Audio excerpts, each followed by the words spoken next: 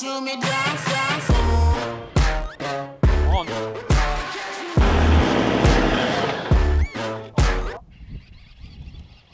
Oh!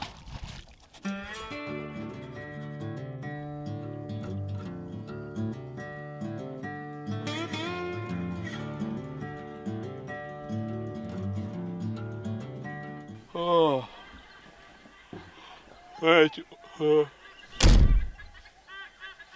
Always a pretty good sleep up in this rooftop tent. It's just so flat and spacious. Room just spread out, freaking great. Not so good in the cold by itself.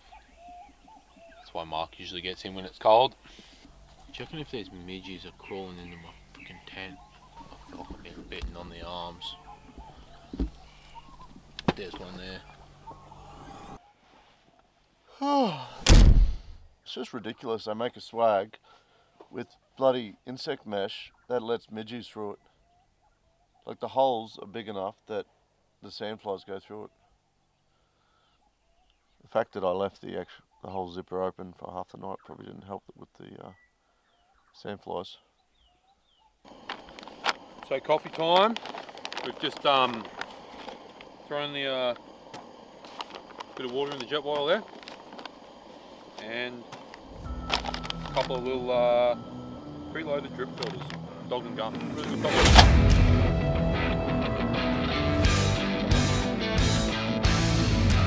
Pretty excited about this coffee. Tried it once before, but we didn't have any milk, so I'm going to put a bit of milk on top of it.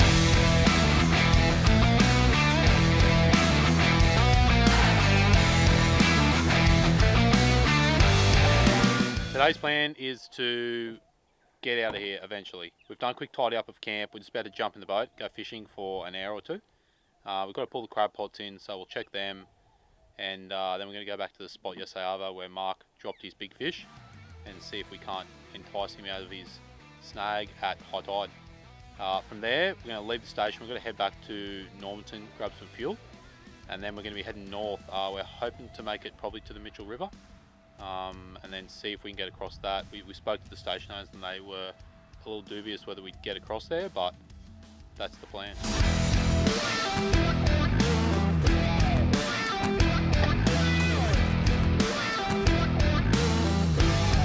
Seems our boat has become slightly entangled in the mangroves here.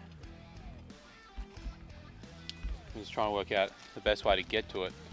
We've got a rope tied to it, but it's like wrapped around the mangrove, around the motor, and back it to the boat. Let's just hook the rope there. Yeah, okay. Yep, do that. Nearly.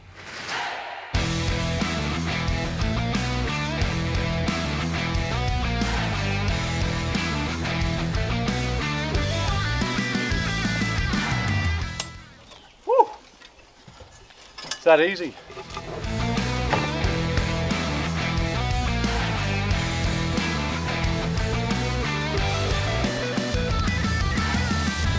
So I've just pulled up at the spot yesterday where we... Secret Creek. Which is the dew hole. The dewy hole. Well, we caught something here. We're assuming it's a dewy. But today they are not here. Not like they were yesterday anyway. They look like fish, I wouldn't say. Yeah, there they are. Righto. Okay, that's good. Well, we found them, we're flicking at that.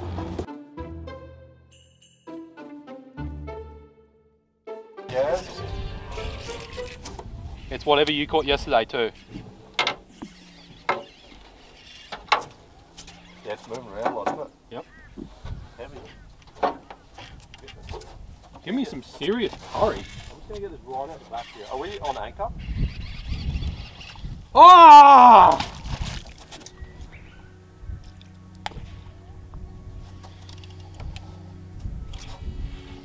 I don't want to talk about it today. That's ridiculous. That's bullshit. We came back, we hooked the same fish Mark hooked yesterday. Like the actual same fish. There's more in there and they're on the chew.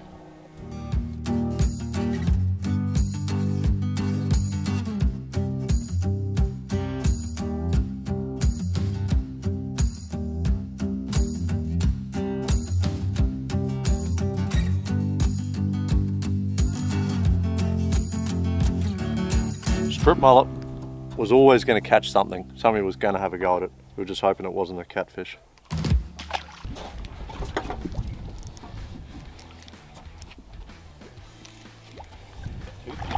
Oh, it's not the trevally. Oh, Queenie. The Queen. That'll do. There's Nummus. So we've got a little queenfish.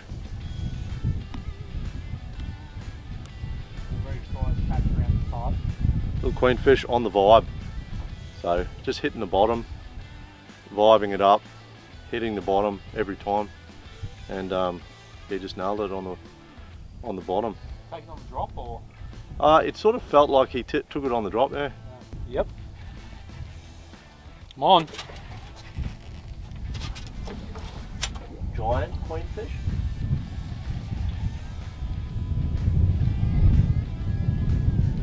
You realise I'm on, Mark? Good job. Oh, it's that catfish.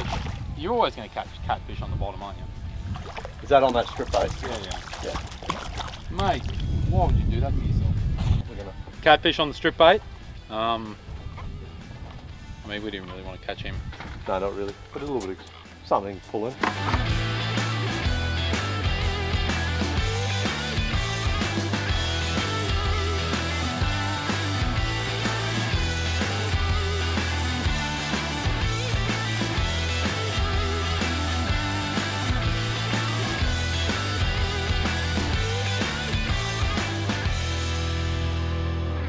We've just fished that spot, same spot we had yesterday and same result, unfortunately. Well, no, we got a queenfish, a couple of catfish. I hooked the fish, dropped it, and we got a couple of taps. So, similar result. We didn't get that, whatever that is that towed us up yesterday, it towed us up again today. Yep. So we flicked there for a bit longer. We got a couple more hits, but it's gone a little bit cold. We're going to burn upstream about 10 minutes, 5 minutes. Yep. 5 minutes. And have a look at the spot yesterday that was pretty good as well. And then we're pretty much going to have to call it, but it's our last, what do they say, last hurrah, last... Yep, last chance. Last throw of the dice. Last roll of the dice. See how we go? Do it.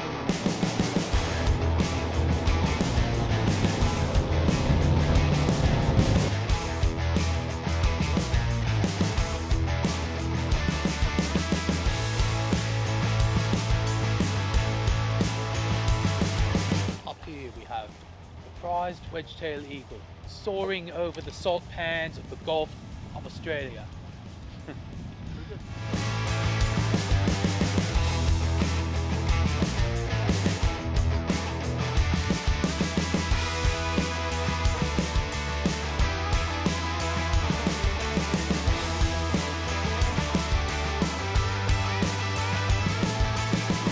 Alright, that's it, mate. Go get this boat out of the water. Yep. It's going to be not too bad, I reckon, with this high tide. Oh, we're going to get crab pots, yeah? Grab our crab pots, get the boat out of the water. Mate, we could have 20 crabs for all we know.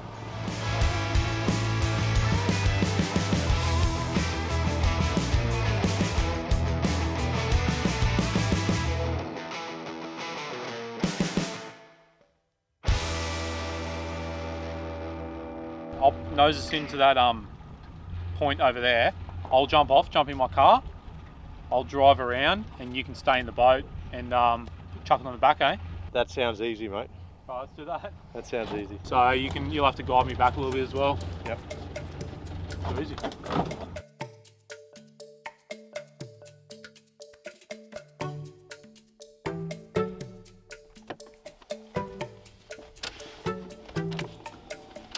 So Marcs is out in the boat there. I was going to drive around this salt pan, which is a lot wetter than yesterday because of that high tide. But should be no problems getting around it. And then I'll poke down and back the trailer in. Marc's going to guide us in on the radio on the boat. And hopefully it's as simple as him driving on. But yeah, at least the tide is high today. It's going to help us a lot, so let's do it.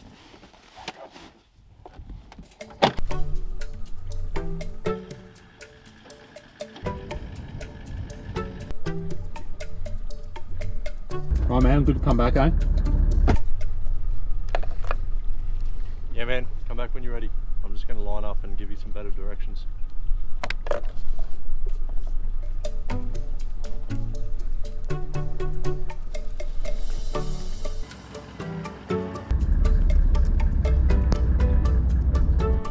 right hand down still. Now chase it around and straighten it up. A hard left hand down.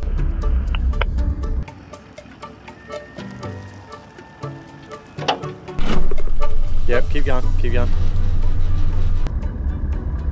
Right hand down. Stop there. Come and have a look at that. It looks pretty level and we're probably in a fraction more than we were yesterday. Yeah, no worries, mate. As long as, like the other thing, we don't want to drop it too far over that ledge so that we have to drag the wheels back over with the weight of the boat. Yeah, it's going to be a balancing act. If you go too far, yeah, we won't pull it out. Yeah, right, I'll jump out now.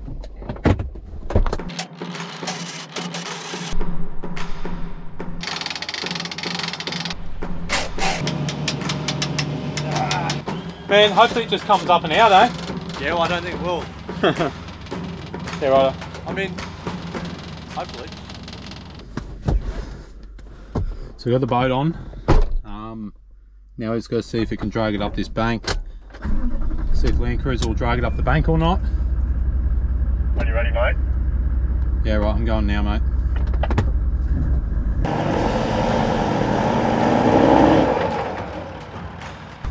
Have you got your front, your back, your dip box with it? No, but I'm going to now. Just back and see what happens.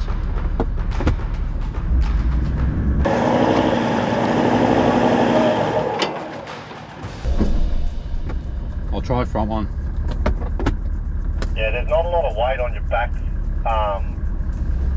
wheels, mate. They're lifting a little bit and slipping.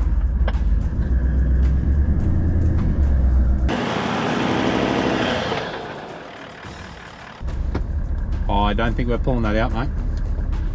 So that's both diff locks in, first kilo range, just sitting there spinning. I think a lot of weight on that boat.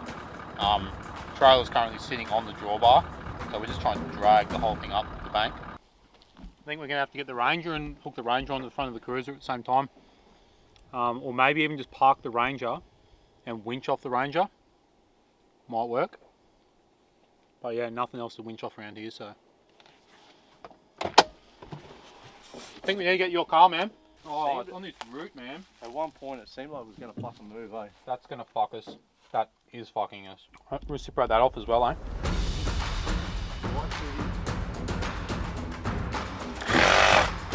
I reckon we're going to go. Just gone and got my car from the other side. Nosed up to Stevie's. We're going to run the winch out and pull him while he's trying to drive. I just got the new MCC bull bar.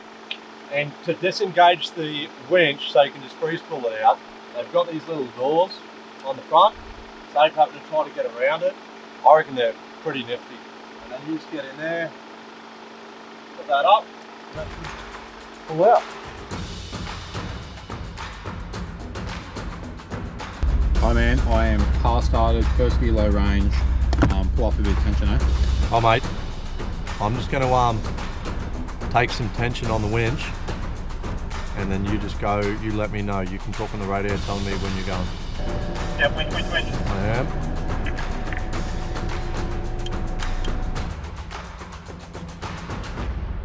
We're out. Too easy, mate. That was good. Just a little extra help from the Ranger. We're out, Mark. Yep.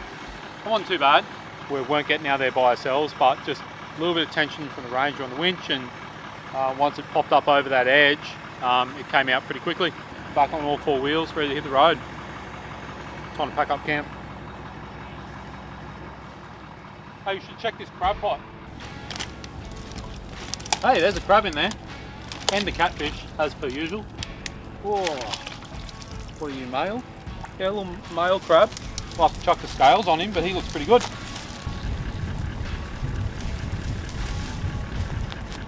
There you go. Throw the measurer on him and hopefully he's dinner tonight. Hey, crab man. Moment of truth. Unfortunately, he's undersized. Not by much. Probably 6 millimeters undersized. His lucky day. See you, little fella. On a scale of sort of good to bad, it's not a bad camp. Midges suck. The fishing's there. If we had a few more days to work it out, we would sort that out. There's so. crabs in there, and Yep. there's no one else here, and there's no rubbish. Yep, exactly. Cool. It's really good. So we'll stop back through the station, let them know we're coming out okay, tell them there's no fish in any of the creeks that they need to worry about, and then we're going to go to Normanton and fill up with fuel, and then we're heading north from here up to Mitchell River's sort of our goal.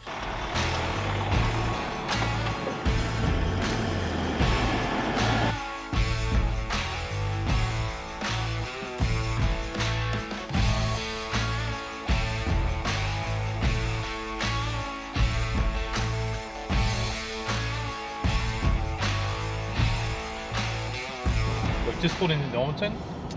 Time to grab some fuel. Also, we realised we hadn't pumped our tyres up, so we'll pump the tyres up here as well and do a quick map scout and find out tonight's location.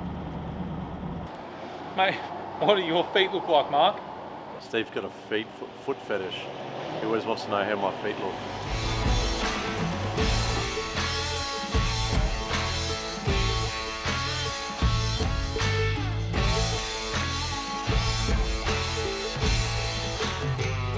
So we've just taken the turn off up towards Dunbar Station. So we've got about 230, 250 k's to get up there. The goal tonight is to get across the Mitchell River. So we're not sure if we're going to be able to cross the Mitchell at Dunbar, if it's been repaired since wet season, but we're about to find out. If we can get across there, we're going to cross the Savo and make camp on the other side, ready to head north. So that is the plan. We've never driven this road before. I don't know if it's actually all dirt or all tar or what, tar so far, so fingers crossed there's nice long sections of tar and we get up there pretty quickly and make camp before the sun goes down.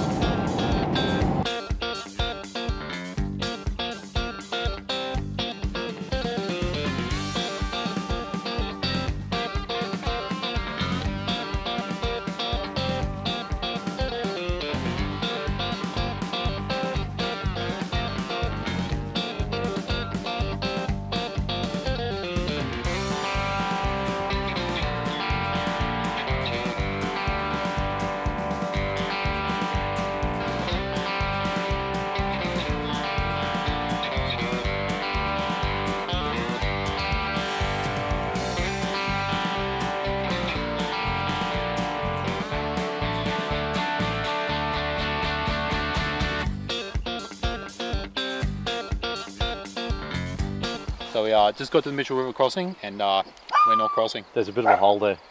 There's a small hole. Someone mentioned to us that the road was in need of repair and we probably wouldn't be able to cross. What they failed to mention is there's a asteroid sized bloody chasm. Mate, we could probably cross, but it would take the boat. We need to put the boat in. The only thing crossing that's a boat. Correct. It's in need of minor repair. Yeah, we should have brought more Max tracks. Yeah. Put them together on a rope. Yeah. Oh, thanks for watching. We're just going to camp here and have a beer. Yeah, we're going to go and crack a beer, for sure. For sure. So then after this, the plan is to head inland a bit more. Yep. And then continue up the Cape. That's it, mate. And we're going to go all the way to the tip. Yep. Do a couple more floats in a tinny. Correct. We're going to drop the big boat off and it's going to be more tinny float stuff. Yep. More full driving. Going to try and do the old telly track. Yeah, the next 10 or so episodes will be 2 floats, old tally track, get to the tip, and a few bits and pieces we've got lined up in the middle there. So thanks for watching. Yeah, thanks for your support. And yeah, leave heaps of comments and hit the thumbs up button. Cheers, guys. Cheers. You going to start digging? Yeah. Hope they won't shoot me down.